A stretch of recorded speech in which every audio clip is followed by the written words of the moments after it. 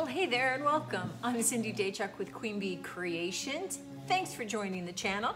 A little bit of a different view of the workshop here for you, but it's because we're going to be refinishing this sweet little side table.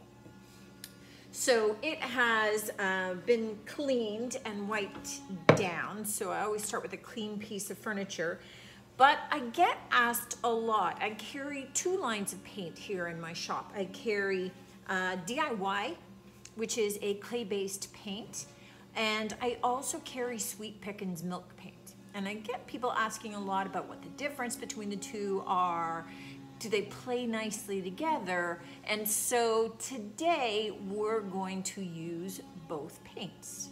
So we're going to start out with Bohemian Blue from DIY. Now DIY is an all-natural clay-based paint, zero VOCs, which means there's no smell, it's water-based, easy cleanup. You can blend it on a piece. It's really heavily pigmented. It's like 3 times as much pigment as other paints in there. And it can be used, like if you dilute it a bit, it can be used as a stain, because this one really has zero color and very little finish on it. We'll almost be staining this wood as we go. So we're gonna use this as our base. And I am going to, now, I would love to maybe switch out these handles, but this baby, it's just kind of a bit of a pain. Maybe I'll have to. So this knob doesn't screw through to the back of the drawer. You will find this sometimes where this front piece is a faceplate and you have to take off this to be able to take off this. Okay, and I feel like I'm just being lazy. So what I am going to do is I am going to, and let me just show you the color, because I am going to take the door front off. I want to keep these nice black hinges black, and I don't want to have to futz about painting around them. So it's going to be a little easier to just take them off. Sometimes I just paint right over them when I just want them to blend into the finished piece, which is why I'm kind of thinking I want to switch out these knobs for little black knobs when I'm done. I am not going to paint the inside. It's in great shape. It's like a nice, clean, natural wood. It's going to be a beautiful contrast, so I'm going to leave that. I will paint the front and back of the door. I will paint all the outside surfaces and leave the inside drawer and the inside cabinet free. But let me start by just quickly showing you that we're going to put Bohemian Blue on, which is a really lovely dark teal. Look at that color. So you can see if I really thin it out, you can almost start to see a little bit of that greenish pigment coming through. But we're going to use this as our base color on this piece. I really want to get it down in all of those little grooves on the piece. And we will be using some of the Sweet Pickins after. But all I'm going to do is get probably maybe 1 and a really light second coat. So maybe, let's just say 2 coats of this on. So I've got a nice, even, solid base. And then I'll come back at you for the Sweet Pickins. This is going to be a really super cute, but really relatively fast and easy refinishing for this little cabinet, side table. We've got our coat of the DIY Bohemian Blue onto our little cabinet. Such a lovely color. Now, DIY dries a lot lighter. So once this is, you can just kind of see, once we would seal it or put wax on it, it would go back down to this dark color again. A little bit lighter than that, but it's going to be very dark. What I want to do is I want to cover it now with a light color, but I'd like to have some chipping and age on this. So we're going to use some milk paint. And I'm going to use Bluebird by Sweet Pickins. And hopefully we'll see some of this color peeking out from underneath this color. Now, to mix this up, it is as simple as adding water. I like to add my paint to my water just so then I don't end up with like paint, dry paint sticking on the bottom, etc. And I like to use warm to kind of hot water. I just find it dissolves a little bit better. And really, we're kind of looking at maybe like a, 1-to-1 ratio of this. I'm just guesstimating. You can use a whisk. It's kind of better to mix it up thick and then slowly add a little bit more water than have too much to begin with. You can use a whisk, and I will if I'm just mixing up like a couple of tablespoons, or you can use an immersion blender.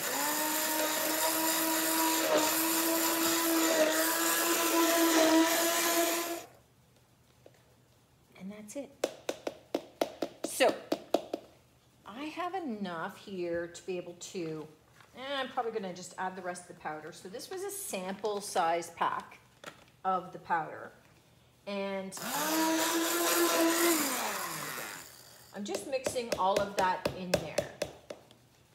And I'm going to let it sit for about 15 to 20 minutes. So I'm just putting this into my hot water, letting it sit off to the side so that it's cleaned off in the meantime.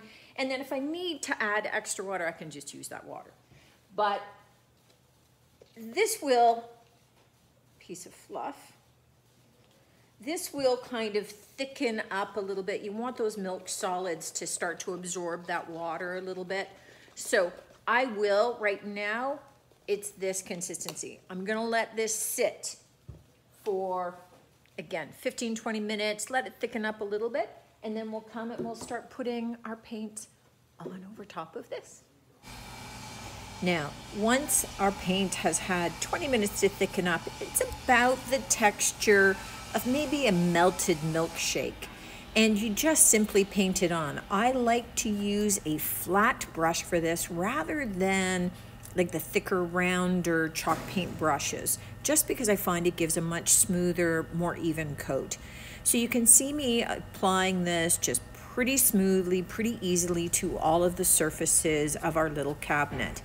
And once that's dried, and really I only waited maybe about 10, 15 minutes for it to get mostly dry, not fully dry, then I started to apply a second coat to all of the surfaces of my cabinet.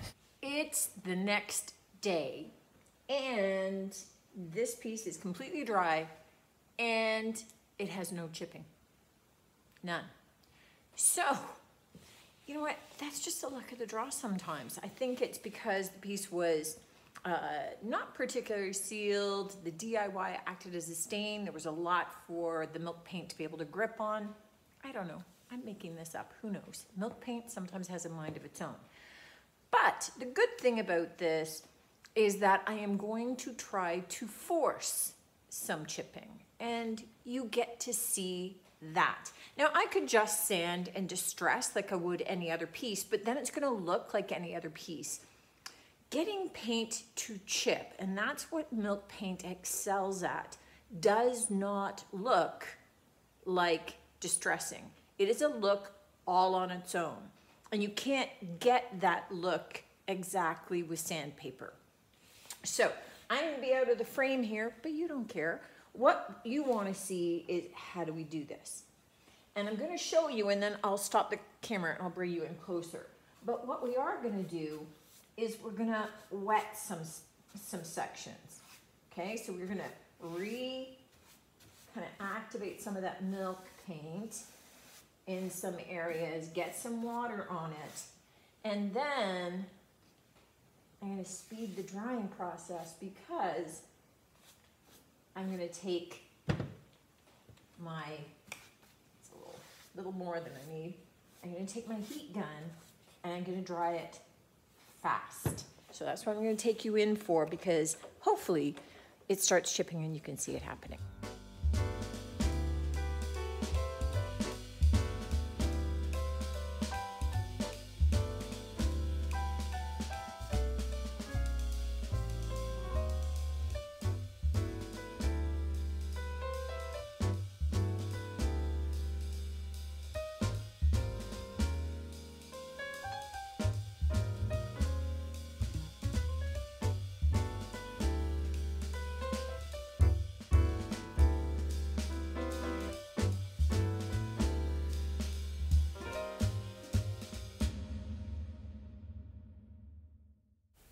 Now that we've got all that beautiful chipping and crackling, it's time to sand. For this, I'm taking a 320 grit sandpaper, wrapping around a block, and I am just sanding. It looks hard, but I'm doing it very lightly to be able to release any of the loose flakes and be able to get a little bit of distressing happening.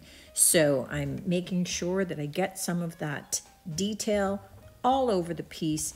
And then once I have finished doing the sanding, I will take a dry lint-free cloth and wipe it all down so that I can remove all of that sanding dust, make sure that when I go to seal the piece, it's nice and clean and I'm not going to have any of that dust kind of impacting any of the smoothness of my finish. Once your piece is all sanded and wiped down, and you can see how much dust comes off of onto your cloth, so don't skip that step. It's time to seal. Now, the one thing that I did want to mention about using the heat gun is your paint can burn if you don't keep the heat gun moving. So don't have it sitting on one spot too long. Keep it moving nice and slow, and you'll get some of that chipping happening, and then you can just sand it.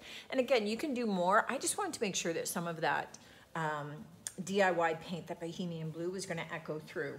And it may seem as though there's not much of it showing until we go to seal. Now, I'm going to be using clear wax by DIY. Sweet Pickens has an awesome clear wax as well. Either would be fine. I mean, you know, really, if you have a different brand of clear wax at home, use that, right? I mean, I have what I have here in the shop because I love it, but it doesn't mean that I'm going to tell you not to use a different one, because I certainly would. Let me just pull you down a little bit more. And all we're going to do is we're going to take our clear wax and we're going to apply a nice even coat over our piece. And then we are going to take a clean rag, not the dusty one. I don't want to put the dust back on. We're going to take a clean lint-free rag and wipe it back. So just so that I get the excess wax off of it. And then I'm going to let the wax dry, and usually I do that overnight. I let it dry. I buff it again just to be able to smooth it out, shine it up a little bit if I want. So you can take a buffing cloth, you can take a buffing brush, you can take, I actually, because this is all flat, I will use a little buffing brush on a motorized, it's almost like a drill with a flat head. If that makes sense. I'll take a pic of me using it. But just to be able to buff it out, and just because I have arthritis in my shoulder and I try not to do too many things that are going to aggravate it so that I can keep doing all of the things, if that makes sense. But you can see how beautiful and aged this little door looks, right? To go on the front.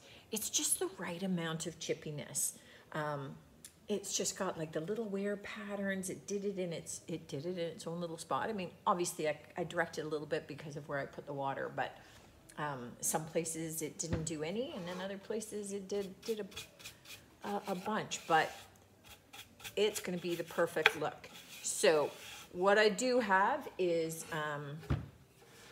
the rest of this to be able to wax up. Once it's wiped down and dried a little bit, I will buff it and reassemble it. I have some black little knobs instead of the wooden knobs that came with it. We have the black hinge hardware to put back on, and then our piece is done, and I think it's going to be super sweet. Anyway, this gives you a good idea of what it's going to look like and how much some of the colors deepen, and you can see that it really pulls out some of that underlying Bohemian Blue. You're always going to get your base color echoing up through your paint, especially if you don't do like five coats of that final color to block it. And I love using that base paint deliberately to be able to create the look and the effect that I'm going for. So here, I didn't want that light pine showing. I really wanted that darker blue. And these two paint lines play together beautifully. I hope that you picked up a couple of little tips along the way, both in terms of not being locked into just using one paint line on one piece of furniture, that you can mix and match a little bit depending upon the look that you're after. And also, if you're using some milk paint and you don't get the chipping that you want, how to be able to force that a little bit. It's a cool trick. Just make sure that you keep that heat gun moving so that you don't burn your paint instead of just chipping it. As always, I look forward to hearing what you think of this one. If there are other paint techniques that you're hoping to see in the future, let me know. I'm open to trying to demonstrate anything that I can for you guys. So, as always, love to hear from you, and I am looking forward to seeing you on the next one. Until then, take care.